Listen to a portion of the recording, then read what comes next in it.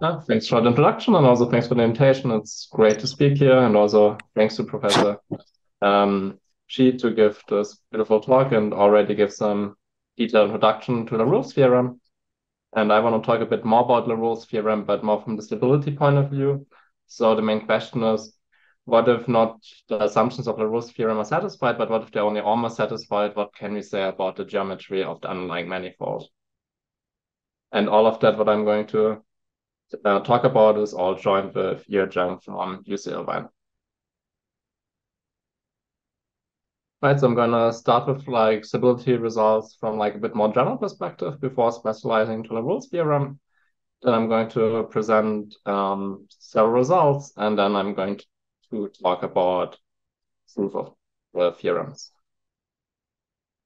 So in general, of scalar curvature geometry, so on the one hand side, you can ask what happens if you impose some bound on scalar curvature, what follows for the geometry or the topology of the manifold.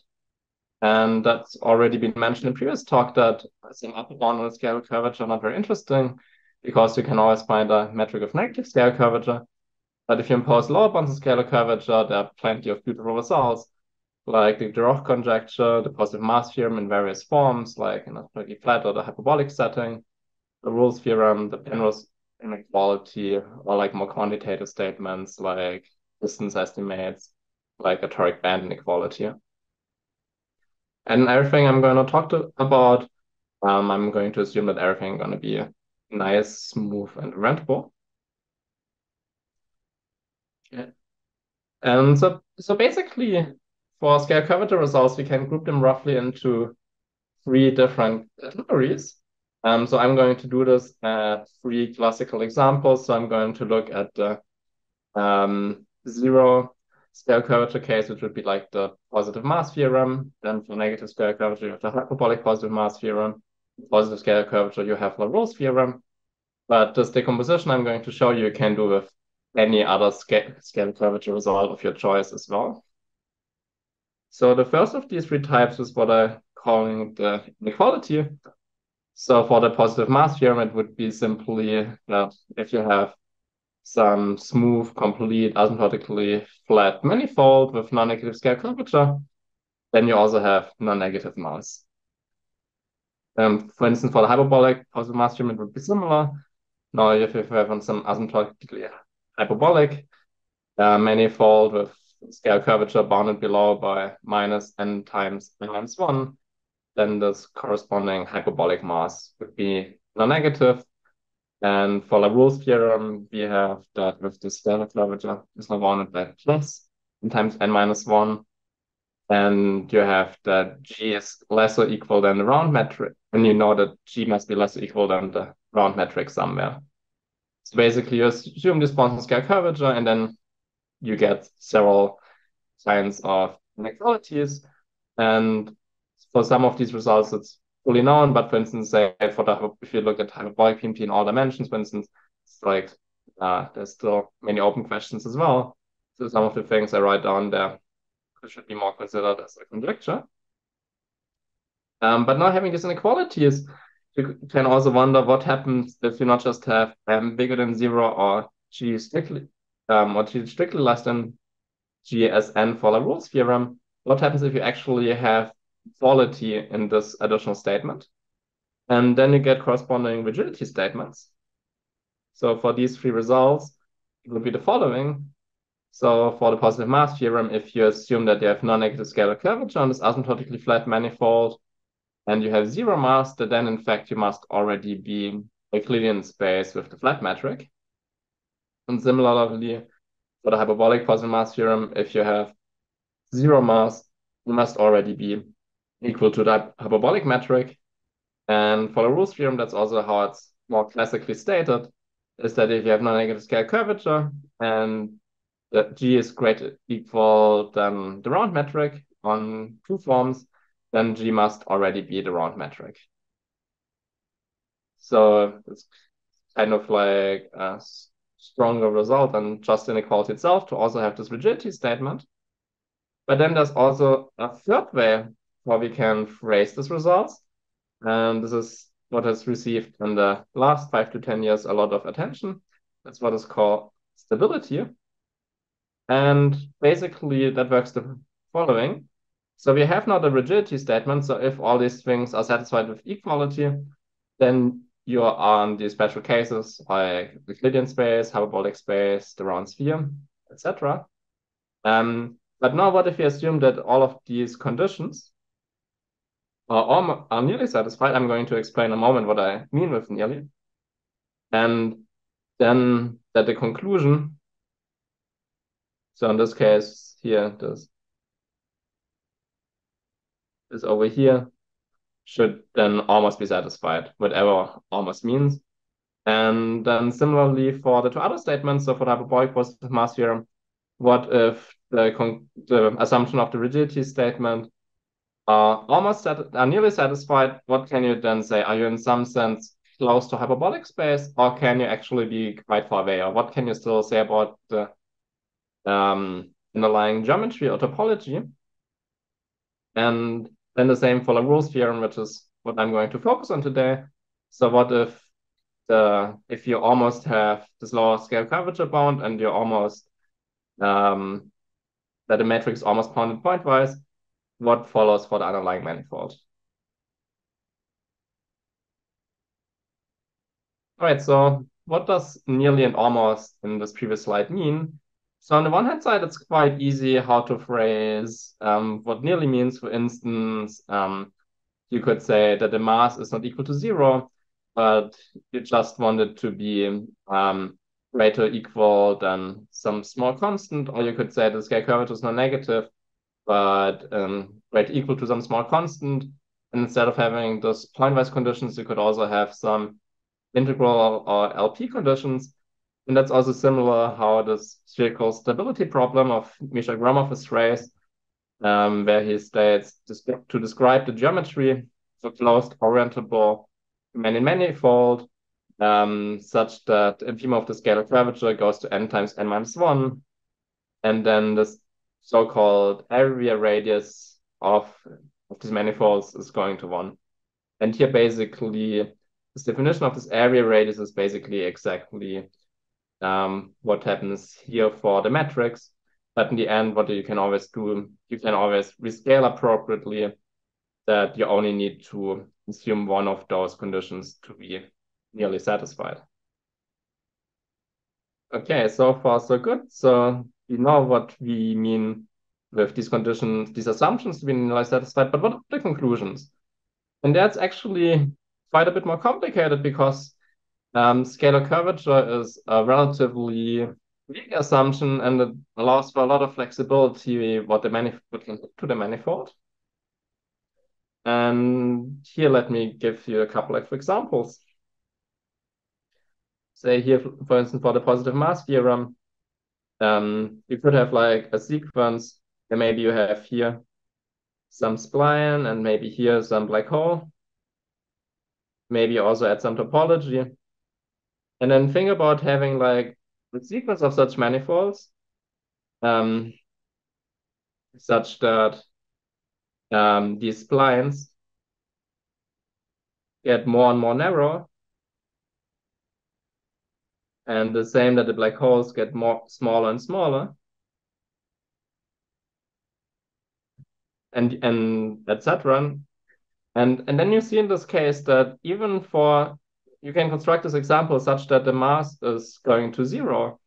However, the geometry of the manifold and even the topology as well are still far away from Euclidean space because in these very small splines or these very small black holes in topology, they don't contribute a lot to mass. So if you want to understand the stability question to say you're almost close at Euclidean space, you have to precisely understand how to deal with these examples. And the same also in all these examples can be constructed for all these other theorems as well. So you can also, so for Llarull, you have exactly the same problem as here. So say you have here like a sphere, and then think of having a lot of splines, and maybe on these splines, you have even more splines, and can get like arbitrarily complicated quite quickly.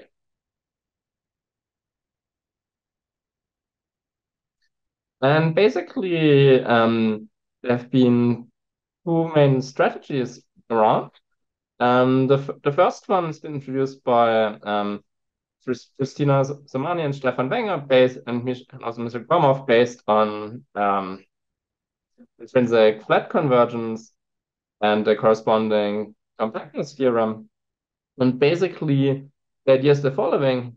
Say we have, again, such a sequence over here. Now let me draw it for Llarull's theorem. And say you have here these splines over here. And then maybe they get thinner and thinner. Maybe you'll get a few more. That these splines, while they make something like a stronger notion of convergence, like one of Hausdorff convergence or C0 or say even C2 convergence, make it impossible to expect. But by using a weaker notion of convergence, in this case would be intrinsic flat convergence, this actually will still converge to a round sphere.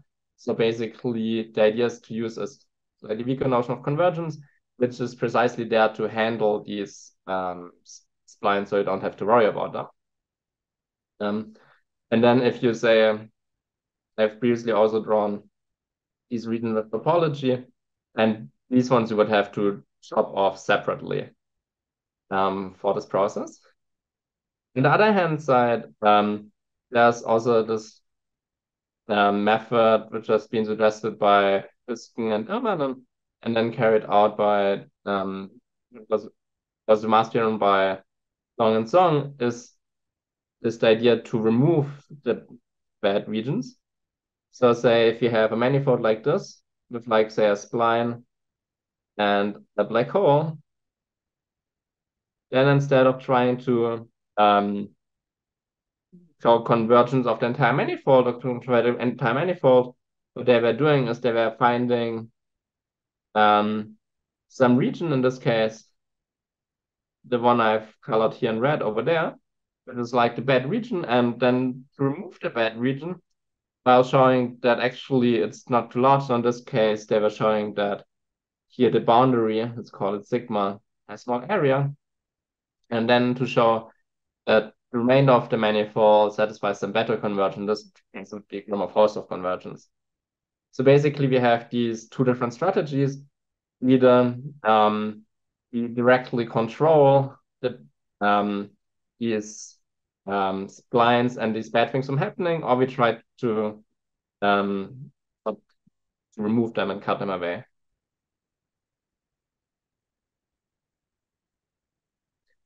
Also, let me mention a couple of previous stability results and methods have been used to prove them. So on the one hand side, there are several results for graphical manifolds or spherical symmetry. They have like some additional structure which helps to obtain intrinsic flat convergence. On the other hand side, which has been recently employed, is this level set method where you can find harmonic or some other functions to get some integral formulas for them and then try to use them to conclude intrinsic flat convergence or the convergence outside a small bad set, which has been done by various authors. And I've only mentioned like a few results, so please excuse me in case I haven't referenced all of them. All right, but now let's move on to Llarull's theorem and see what kind of stability we can get in this case. So let me recall the theorem itself, which already has been stated by Professor Shi earlier. So the statement is the following. So assume you have a manifold and a non-zero degree spin map from this manifold M onto the round sphere, which is area non-increasing, or think of it just being a one Lipschitz map that would in particular satisfy this assumption. And suppose that the scalar curvature is bounded by the scalar curvature of the sphere, then you can already conclude that F is an isometry. And like the name suggests, this has originally been proved by Marcel Llarull using spinors, but there have also been quite a few other results. So it's been via spinors, it has been extended to more general settings.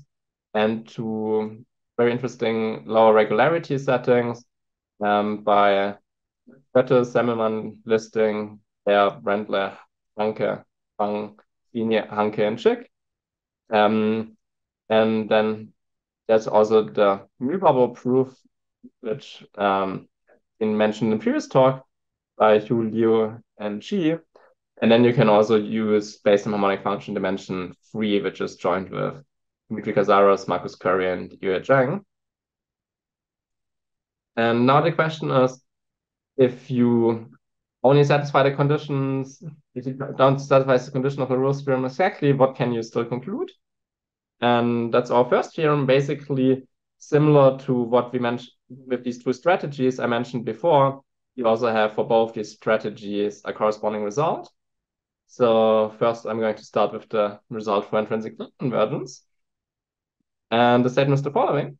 So assume you have a sequence of metrics Gi on the sphere, such that the scalar curvature satisfies the following bound. So it's greater equal than n times n minus 1 over I. So basically, you almost satisfy the scalar curvature bound of Llarull. Then we make an additional assumption on the Poincare constant being bounded from above. Then you also need the control on the area on the metric itself. So Gi is supposed to be greater equal than the round metric. And we also need the diameters to be uniformly bound from above. And then we can conclude that manifolds S and Gi converge in intrinsic flat sums to the round metric. And there's also a related result which has appeared earlier this year by Brian Allen, Edward Bryan, and Dmitry Kazaros. And they were using in dimension 3 space-time harmonic functions to show that if additionally the volumes are uniformly bounded, and then if you replace the scalar curvature assumption we have with an L2 scalar curvature condition and a Poincare constant condition with a Giga constant condition, I'm going to talk more about how to differentiate between these Giga, Poincare, Sobolev constants, etc. in a moment, and also give you some examples. And they were basically also proving intrinsic flight stability under these kind of conditions. So this is basically the first result regarding the first method via intrinsic flight stability, where we just accept that we have these splines, etc., but the convergence can take care of it. Then our second result is to underweight those splines. So in fact, we have a whole family of results. So if alpha is any constant going from n all the way including infinity, and if you have now a sequence of manifolds and MIGI and a family of maps Fi, which are all area non-increasing non-zero degree maps onto the round sphere, and then assume that you have a scalar curvature bound, this time with just a certain LP bound. So in fact, you still allow them to grow in a certain sense by this spherical, by this volume of the sphere. And then you need a uniform interbound on the Sobolev constants, which I'm going to define in the next slide. And you also need to bound the volumes from above. And then you can find for every epsilon bigger than 0, a bad set, which is very small and such that you have not just from a Hausdorff convergence, but actually zero convergence on a good set after passing to a subsequence. Okay, so it's kind of like also in a similar flavor as the previous one, but not that the Sobolev constants, if you, for instance, plug in here alpha equal to infinity, the Sobolev constant will just be equal to the Poincare constant and the scalar curvature bound, which looks a little bit complicated here, will just be the pointwise scalar curvature bound, but basically you have like a whole family of results depending on how you approach the conditions of the Llarull's theorem. And let me make a few comments on this result. So first of all, if you have that these maps Fi are just identities, so basically if you're just staying on the sphere the whole time, then this uniform volume bound can be blocked. That's kind of, I think, nice that this result can be stated also for arbitrary manifolds and for the metric to be bigger than the round metric for two forms rather than one forms, which is really more in the spirit of the Llaurull's theorem. And then, as I just mentioned, for alpha to infinity, the first two conditions will just be implied from the first two conditions of the previous result of theorem one. And then finally, also like it's important that we actually pass to a subsequence. And it's very easy to construct sound examples otherwise. So think of the following example. Say we have here something which is very close to a round sphere. And then you have some spline over there. And now what you can actually do, you can take the spline and rotate it around.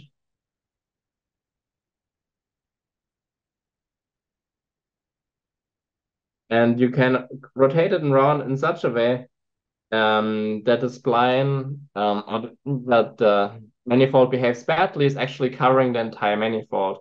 So you can construct these examples where at no point of your manifold you actually converge in zero. So you really have to be careful about these kind of examples, and passing to a subsequence is therefore quite important. Maybe let me briefly stop at this moment. Are there any questions about theorem one or theorem two, or Llarull's theorem in general?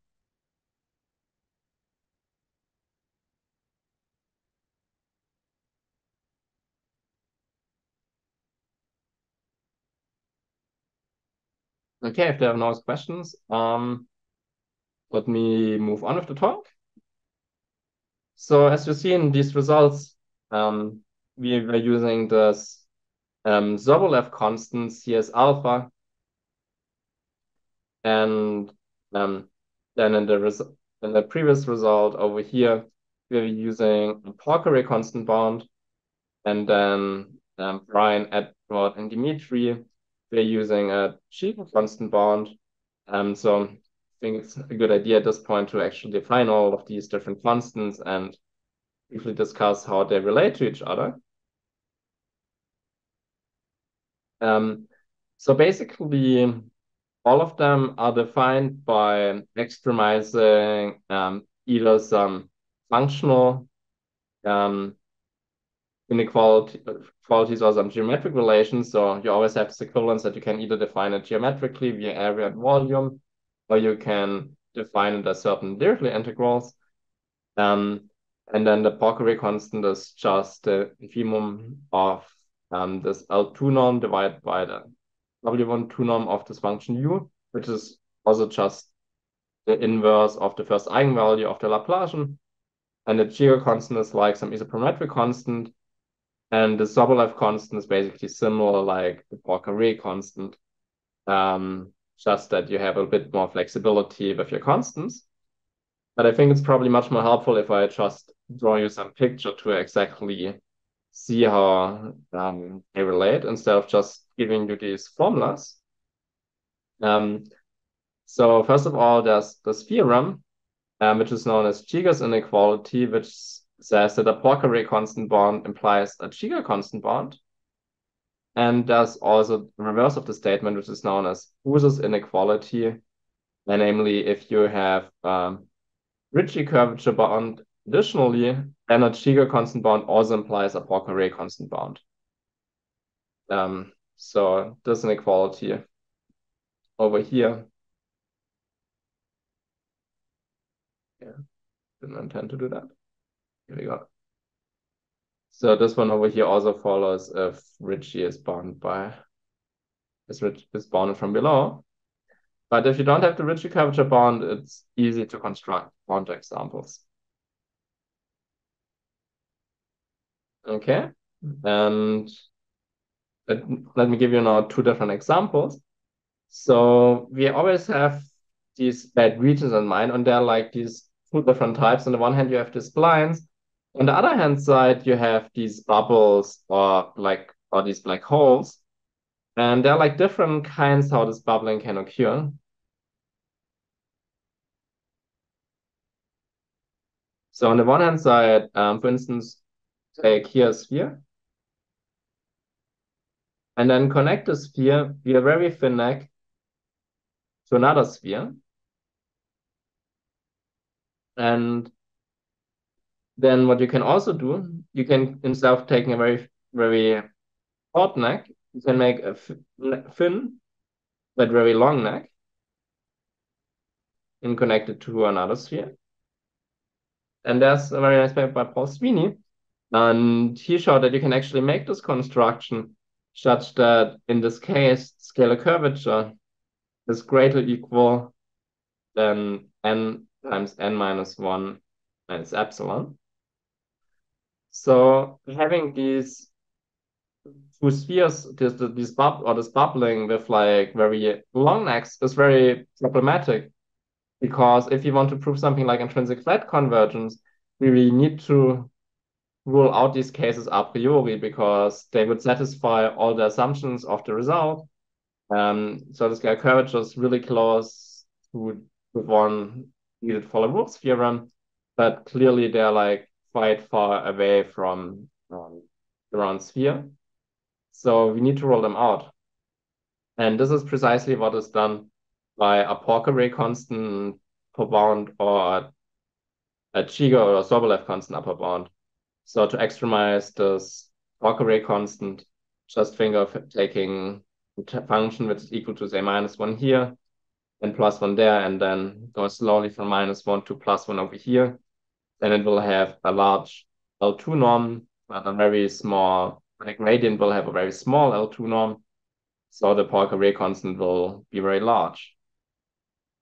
But then on the other hand side, this example over here, which I've drawn above, this actually shouldn't be problematic. I mean, it would still violate the conclusion of the theorem, but if you have this very short neck, you're never able to ensure that the scalar curvature is close to the one for the sphere, because the small neck creates a lot of negative scalar curvature. And so you don't need to actually rule this out. In fact, if you compute for such examples the Poincare constant, so the Poincare constant in this example is bounded,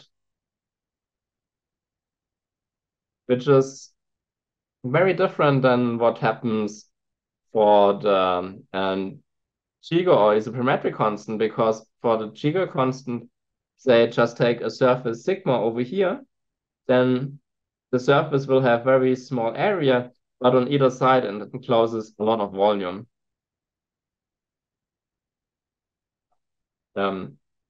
So that's sort of like this little distinction between the Poincare constant bound, which is like an L2 quantity, and the Giger constant, which is more like an L1 quantity. And otherwise, all the Sobolev constants, they behave similar like the Poincare constant, because they're also L2 quantities.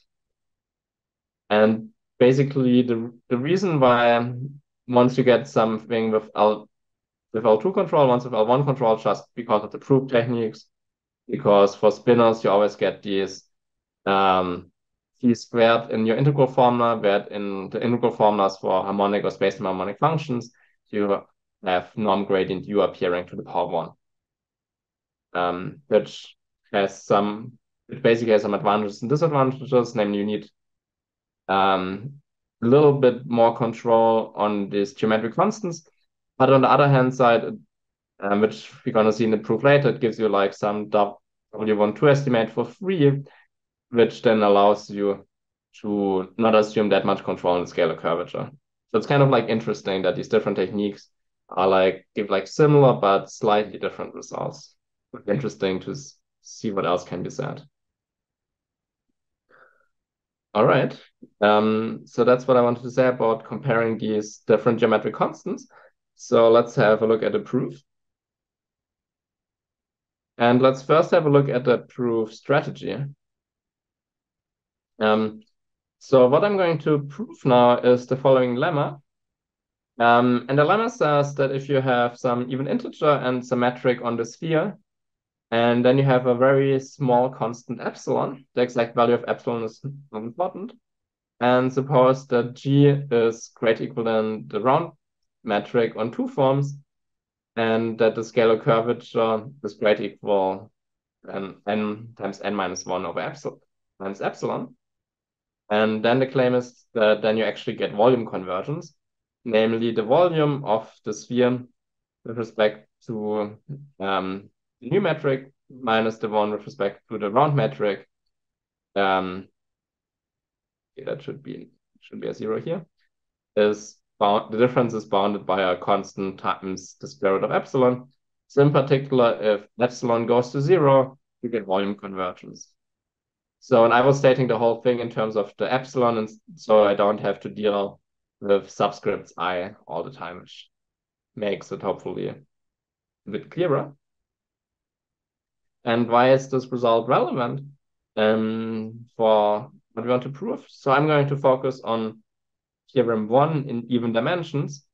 And the point is this beautiful paper by Brian Allen, Michael Perales, and Christian Zamani, where they showed that if you have additionally G greater equal than the round metric for vectors instead of two forms and a uniform diameter bound, then you in fact get intrinsic flat convergence. Okay, so basically combining this lemma with that paper immediately gives theorem 1 in even dimensions. And then to get odd dimensional case, one proceeds then exactly like in Llarull's original paper. So I'm going to omit this part since it's really identical to what happens there. Oh, all right. So how can you prove this volume convergence? So that will proceed in 4 steps. And I'm actually giving you not just a proof sketch, I'll give you the entire proof of this lemma in case we have an even dimensional manifold. And the first step is to use the following result of Llarull, which is in his original paper. And he basically obtains the Annias integral formula. And basically, if you just take basis is orthonormal with respect to both your new metric and round metric.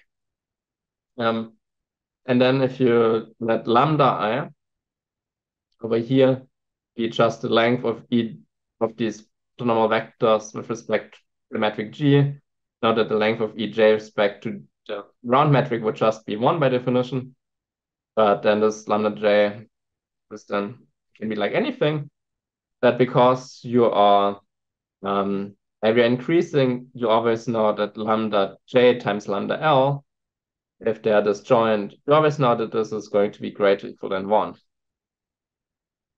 And then what Llarull showed essentially is that the integral of some harmonic spinor phi squared, and the spinor is, you get it from like a twisted spinor bundle, but the details of this are not important. And then if you take the spinor times the sum of all j n equal to L of 1 over lambda j lambda L minus the scalar curvature, then this is greater or equal than 4 times the integral over the sphere of the gradient of the spinor squared. And that's actually really nice formula Llarull has. And also note that it already implies Llarull's theorem. Also, by the way, this formula holds for even dimensions. So in particular, now if you assume that the scalar curvature is greater or equal than n times n minus 1, and then you have the sum over here. Now that all of these summands, lambda j lambda L is greater or equal than 1, so 1 over this is less or equal than 1. And then if you look like exactly how many summands you have, you get that the whole sum over here is in fact just less or equal than n times n minus 1. So if you subtract the scalar curvature, which is equal to n, or greater or equal than n times n minus 1, then you immediately get that the phi is parallel. And from that, you can then include that your round sphere already. But this formula will also be useful for the stability questions. And for that, we're going to distinguish our manifold into a good and a bad set. So even for we're doing this intrinsic flat approach, it's still going to be helpful in this approach to do this decomposition into a good and a bad set. And we have the following definition. So the good set is just equal to the set of all x in Sn, where the maximum or all L is equal to j of lambda L times lambda j is less than 1 plus the square root of epsilon. And why is this a good set? Because you already know that this lambda L lambda j is greater or equal than 1 by assumption. So now you also squeeze it between, or say it's bound from above by 1 plus the square root of epsilon. So basically in the good set, you're already very close to the round sphere, or more precisely, G is very close to GSN. And then what is the bad set? That's quite simple. That's then just Sn minus the good set. And now we want to get volume convergence. So basically what we want to show is that the volume of G is going to the volume of the sphere, and that the volume of the bad set is going to 0.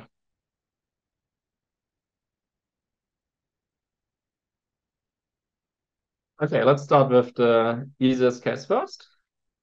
So what do we have on G? So on the one hand side, this is what I just mentioned. We know from assumption that lambda L lambda J is greater or equal than 1 from assumption. And then from the definition on the good set, we also have that lambda L times lambda J is less than 1 plus the square root of epsilon for L not equal to J. And actually, even for that's more relevant for theorem 2, but I'd remark this anyways. This immediately implies that 1 minus the square root of epsilon is less equal than lambda J less equal than 1 plus the square root of epsilon. So basically, instead of just having control on these two forms, actually immediately get control on the one forms, assuming that n is greater or equal than 3. And why is this the case? So that's an easy contradiction argument. So for instance, assume that lambda j, or say we take the first one, suppose that lambda 1 is greater than 1 plus the square root of epsilon. But then in order to satisfy the two above conditions, that means that if you multiply it with any of the other lambda j's, they have to be very small. So lambda 2 and lambda 3 can't be too big, but then if you multiply lambda 2 and lambda 3 together, then they can become too small. So using these two conditions, you actually get this nice control on one forms. And so actually this means you even see zero close. So that's also the reason why we get C0 convergence rather than just Gromov-Hausdorff of convergence in theorem 2. But all that we want to get here is volume convergence. And of course, if we have this control over here, we also get that the size of the good set back to G is just less or equal than 1 plus the square root of epsilon to the power n times the size of the good set with respect to the round metric. And this over here is of course less or equal in the size of the entire sphere with respect to the round metric. Okay, so controlling the good set was relatively easy, but that's also precisely how we set up the good set, that their G is close to the round metric, so there you get this nice control. But now let's look at the bad set, and there things are going to be a bit more interesting. So for that we need to. I have a quick question. Yes, Christina? Yeah. The good set, you don't, and there's no knowledge of the shape of it, right?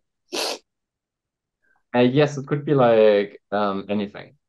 Yeah, so it could be disconnected and it can have all sorts of like holes all over, right? Yeah. I mean, Yeah, examples. like for Yeah. instance, if we it's probably good having like a picture there.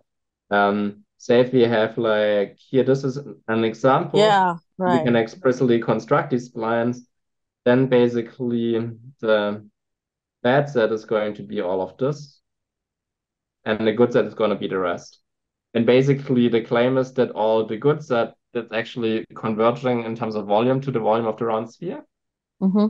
and that these red dots that they are the size of them, that the volume of them is going to zero. So it's a little bit different I than, mean, so one of your challenges, you sort of are getting C0 closeness, but on the other hand, since you don't know the shape of the boundary, I mean, yeah, so we always have it's sort of to, like, so the basically we always GJ need is to cut close to out G like a small infinity. Yeah. region. Yeah. The regions that you're cutting out can be very bad, like really bad boundary too, right? Yeah, basically the only thing we get is from like how the bad set behaves, is that Mm-hmm. it's defined via these lambda i's, lambda j's over there, but can be very disconnected. Very disconnected and a very unsmooth boundary, possibly. Yeah, also we don't assume like bounded geometry of the sequence of manifolds. Yeah. So also like say second fundamental form of the boundaries of the bad set, I can also be arbitrary bad. Okay, great. Thank you. I just wanted to clarify. Yeah. Okay, great question. Thank you. Okay, so we need to do so we already have done the first part, so also the non-red stuff in this picture is gonna be bounded by the area up to this constant, which is depending on epsilon, which so epsilon small, that's gonna be very close to one. So where we get and we know that we always know that we are bounded from below. So we already know that the good set in terms of volume is converging, but now we have to show that the bad set is getting very small. And so far we actually have hardly used any of our assumptions. But now they come in, and that's also necessary because say if you take in this picture, instead of one of these fingers, what if you put in, like, for instance, here's something more complicated, like perhaps some bubble over here, and maybe you have even more splines at there. You could have theoretically a lot volume in here. So we actually still need to make use of the Poincare constant bound because otherwise the result would be false. So how does this work? So let's first start with this very short estimate. So if you just look in this integral formula of Llarull, there's this following term appearing. So if you have the sum of all L not equal to J of 1 over lambda L lambda J minus the scalar curvature. So this is exactly the term which appears in Llarull's formula. And now if we are on the bad set, we can say the following. So this is and let's just assume for simplicity that lambda 1 is less equal than lambda 2, etc., all the way up to lambda n. So this is actually just less or equal than 2 over lambda n minus 1 times lambda n minus 2 plus epsilon. Okay, so why is this the case? So we know that the scalar curvature is greater or equal than n times n minus 1 minus epsilon. So we are using this. But on the other hand side, we know that every single one of these lambda L, lambda J's, we know that all of them are greater or equal than 0 by assumption. And so we are applying this inequality that this is greater or equal to 1. We apply this to all of them, except for the last one where L is n and J is n minus 1. And because of symmetry, we also get when L is n minus 1 and J is n. And now we can just apply the definition of the bad set to see that this is actually just less or equal than 2 times 1 plus the square root of epsilon inverse minus 2 plus epsilon. So remember the definition of the bad set. Let me quickly scroll up. They're the maximum of these lambda L lambda J's, which would be in this case just equal to lambda n minus 1 times lambda n. This is for the bad set, it's greater equal than 1 plus square root of epsilon. So we insert this over here, we get this up here, and then this is just an elementary computation. This is in fact just less or equal than minus the square root of epsilon. So actually, this term appearing in Llarull's formula actually has an interesting sign. But what does this tell us?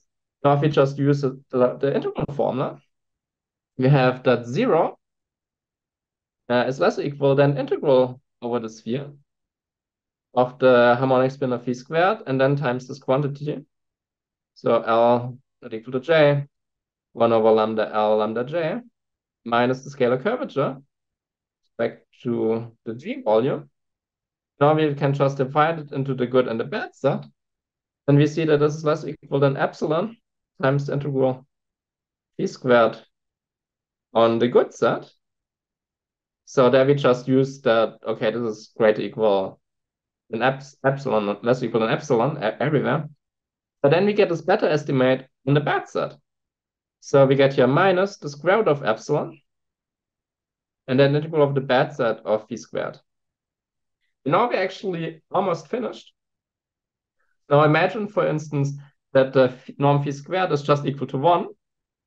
Then you see that the size of b is actually controlled by the square root of epsilon times the size of g, but we already know that g is bounded.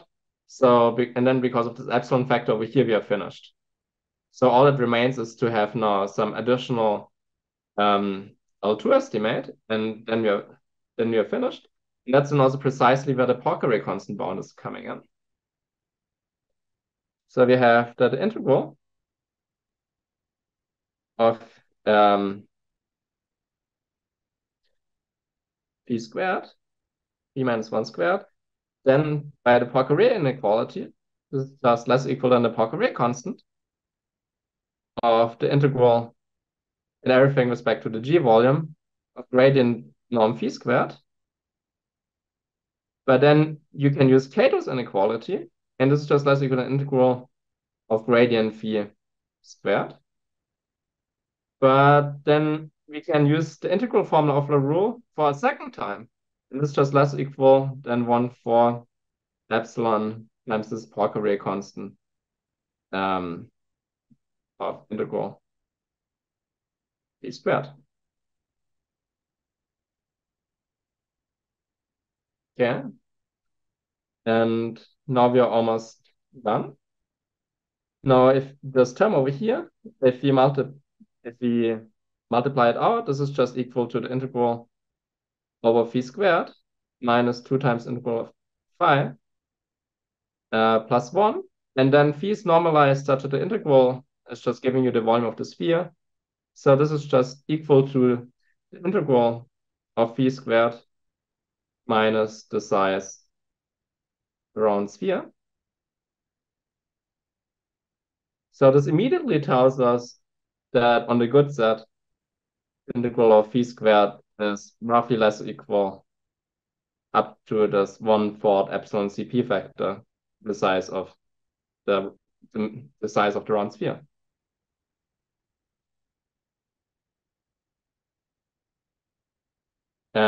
So that's perfect. So we can already control here and this estimate over here. The first term.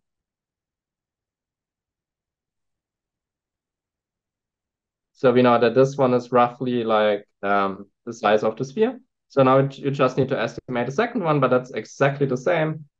So what we obtain is that if you integrate over the bad set p squared, then by just using Cauchy-Schwarz, it's the same as if you integrate over the bad set phi minus 1 squared plus 1. But now this is just the same as if you have the area of the bad set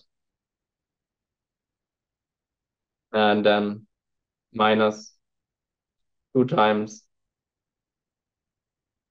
the bad set to the 1/2 of integral. Oh, sorry, there's a typo over here. It shouldn't be squared, but we're going to square it now.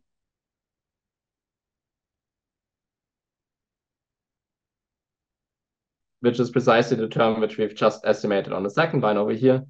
So therefore, you can also control the integral over the bad set. And that's basically precisely where we need to make use of this Poisson-Ray constant bound. And then this shows then that the bad set is converging to 0. And that then shows that we have volume convergence. And then by Christina Ruckles and Brian's result, that implies intrinsic flat convergence.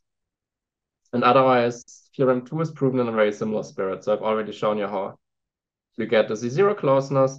And then you also need an argument like here to show that the bad set is becoming very small.